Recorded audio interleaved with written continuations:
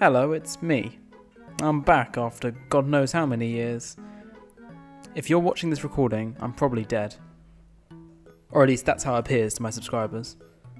The thing is, it doesn't even feel like it's been that long since I posted Cobra Kai Custom LEGO Minifigure Series 21. It's just been such a crazy year that time doesn't even seem real anymore. But that's getting way too personal, so let's talk about little plastic guys instead. Even if I don't really feel like being a YouTuber anymore, I did make a pledge to upload at least one LEGO minifigure series every year, and I'm going to stick to that as a little annual tradition, regardless of how many views I end up getting. As for the theme of the series, it's most likely going to end up being whatever TV show I'm into at the time of uploading, because they basically take over my media interests. So the TV show of 2023 is ... Breaking Bad. The hidden gem, the underrated little show that could. Definitely not the most basic and boring choice for the best TV show of all time. But I can say with full certainty that, after watching it for the very first time this year, it's probably my favourite thing ever. Like, ever. I can say that and feel like it's true since I record every TV show and movie I watch. And this is legitimately number one of it all. Top of the list, baby. So, what if LEGO made a minifigure series based on the show? Okay, let's face it, this is completely unrealistic based on the show's subject matter, so it doesn't even qualify for a what-if scenario. Instead, it's a, I really like this show and I wanted to draw it scenario. Also, it's more popular than ever based on the memes I see everywhere.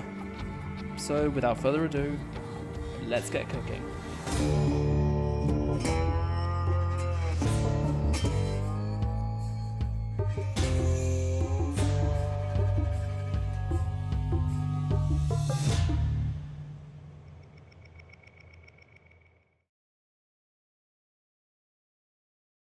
First in the series is, of course, one of the most famous residents of 308 Negra Arroyo Lane, Albuquerque, New Mexico, 87104 in history, Walter Hartwell White himself. I actually designed a Walt minifigure ages ago, before I even watched the show, so I figured that, for old time's sake, I'd keep him looking pretty much the same, down to the pose and the accessory. That accessory is just a generic green test tube with bubbles printed on the side for science. His outfit is typical Walter White fashion, but if you want to be specific, it comes from Season 5, Episode 7, Say My Name, from the scene where he confronts Mike Ehrmantraut. Also, he comes with his iconic Heisenberg hat, obviously, which is a new piece because existing fedoras didn't really work. Only after drawing his alternate expression, which is the meme-worthy expression from frame whatever of Ozymandias, did I realise that bald minifigures aren't supposed to have alternate expressions. However, I feel like in this situation, I can be forgiven. Walt may be the face of the show, and the only one to be in an epic rap battle of history, but Jesse Pinkman has become one of my favourite characters of all time. I haven't rooted for a fictional character more while watching a TV show, which is weird when you take a step back and realise you're rooting for a meth cook. But who cares, he deserves the world anyway. Jesse's figure is wearing the yellow lab outfit that Gus gave to him and Walt, because I feel like at least one of them should be wearing it. You could easily get two Jessies and replace one of their heads with Walt's to get the duo rocking the yellow together, if this was a real series. Plus it helps that the new mask headgear piece doesn't have any hair at the back, because both are bald boys. That being said, Jesse does come with an alternate hairpiece to capture his appearance in early seasons of the show, and an alternate face to show how he is a freaking crybaby. Finally, his accessory is a translucent blue tile, which represents something nice and family friendly that LEGO would definitely include. Yep. Next is Skylar White, yo. She comes with an outfit that's white, yo. That's pretty much everything.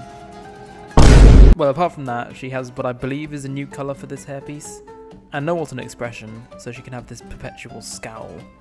Skylar has two accessories. One is a missing poster from Season 2, which is the only appearance of pre-goatee Walt in this series.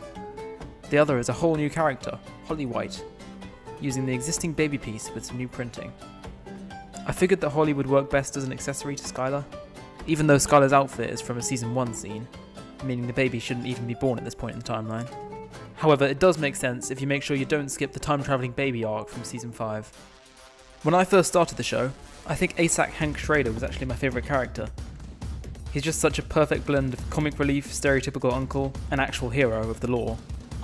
Right now I think Jesse's definitely my favourite, but I cannot discount the funny sussy baka cameo guy. His minifigure has a particularly bald head, even amongst all the other bald characters, His outfit represents him pretty well since it has an orange shirt that he always seems to wear, as well as a DEA badge on top of that. I almost gave him a DEA badge and an accessory, but I couldn't once it was part of his torso.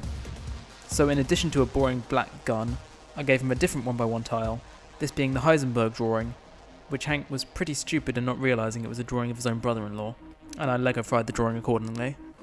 Obviously with Hank comes his lovely wife Marie. Actually not obviously, because I actually thought about cutting her from this series to make room for more characters from the drug side of the show, but that's stupid because Marie is part of the main cast in all 5 seasons. Also she's kinda hilarious herself. She has a typical Marie purple outfit, which is a whole thing that Vince could probably explain to you instead. She has a new colour for the Black Widow hairpiece, and her accessory is something I almost gave to Hank, but I had other ideas for his items, and no other ideas for her items. These are 2 accessories representing the iconic rocks scene. Also, she has this alternate expression that I forgot to mention, whoopsie doodles, it comes from the episode where she finds out that Hank is dead. Sorry, spoilers. To finish off the first half of this series, and also the Walt's family side of the TV show, here's Walt Jr., aka Flynn, aka the second most famous person named Walter White. He's a unique minifigure because of his crutches, which as a concept have appeared in LEGO before, but I wanted them to be accurate to the ones Junior uses. They're very simple builds though, just using 2 tap/hose pieces and 2 telescope pieces, both in light grey. I could build them in real life to make sure they can pose a figure like this accurately, but nothing else looked like it worked on mecha bricks, so I just went with this. The rest of Junior's minifigure is pretty basic, just using Harry Potter's hair, and the crutches are enough of an accessory, but if you wanted, you could make your own plate of breakfast. Alright, now let's get to the 3 characters I'm sure you were waiting for, starting with who is technically the main villain of the show, unless you count Walter White himself. Gustavo Fring, played by the guy who most people just call Gustavo Fring. You may know him from such roles as cold calculating main villain from this TV show, cold calculating main villain from this TV show, or bugging out from Do the Right Thing 1989. His minifigure comes with his iconic yellow shirt and tie, and a relatively new skin tone used on characters like Ironheart and Electro. I almost gave him this short hair used on characters like Electro, but I saved that one for a later figure. His accessory is a Los Pollos Hermanos chicken bucket, which I Lego-fied, and he comes with an alternate expression, which is a huge spoiler if you somehow weren't already aware of it. If you have a complaint about me spoiling the show, I suggest you submit through my comment section. I would be more than happy to assist you. Okay, here goes. 3, 2, 1. Holy crap, Lois. It's Two-Face from Batman. Has anyone watching heard of the AMC TV series Better Call Saul, which ran from 2015 to 2022? I haven't seen it, but apparently from what I've heard, it's about a random guy called Jimmy who goes on wacky misadventures with his friends Kim and Howard. On an unrelated note, here's Saul Goodman from Breaking Bad. I didn't realise just how much of a comic relief Saul would be going into the show for the first time, but yeah, he really is a dirtbag comedy lawyer with a patented brand of crass legalese, and we love him for it. In Lego form, he has a new hairpiece to capture his unique comb-over, because I felt nothing else really suited him. His outfit is suitably colourful, while not being ridiculous, and for a little Easter egg, I hid one of those blue ribbons on his suit in memoriam of Flight 515. He also comes with a standard dark brown suitcase for some hardcore lawyering, and because the piece allows for a 1x2 tile to be hidden inside it, I decided to include the Hello Kitty phone he gives to Jessie. Licensing fees be damned, that would be a funny piece to include in a Lego set. Oh yeah, and he also has an alternate expression with a Bluetooth earphone. Walter, put your brick away, Walter. I'm not building sets with you right now, Walter. The last of the holy trinity of supporting characters outside of Jessie and the family is Mike Ehrmantraut, who honestly might be up there as one of my favourites. He didn't start out that way, but now I love his voice and mannerisms so much. I can't wait to watch him as the second build character in the other show. Unfortunately, he does have a pretty boring appearance, and also Jonathan Banks has a face that's difficult to capture with a Lego head, so his minifigure isn't one of my favourites. His only splash of colour comes with his accessory, which is a build for an acid bucket. That's not something directly linked to Mike, besides the start of Season 5 Episode 8 when he goes to Belize, but it's just another iconic prop I wanted to include somewhere in here.